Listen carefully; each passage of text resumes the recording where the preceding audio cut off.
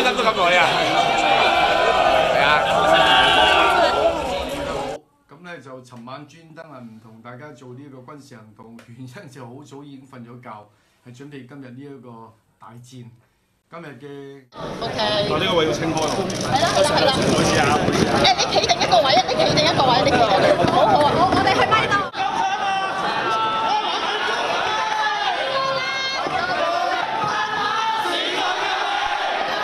I think the Hong Kong people have clearly spoken in a way that this is not only a referendum, but it sends a very strong signal to the government, the authorities in Hong Kong and Beijing that they are not happy with how they deal with the protests so far, particularly in the last 5 months. And police brutality is actually over the top, I think.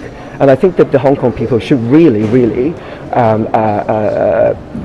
leverage on this result to ask for more democracy in the future.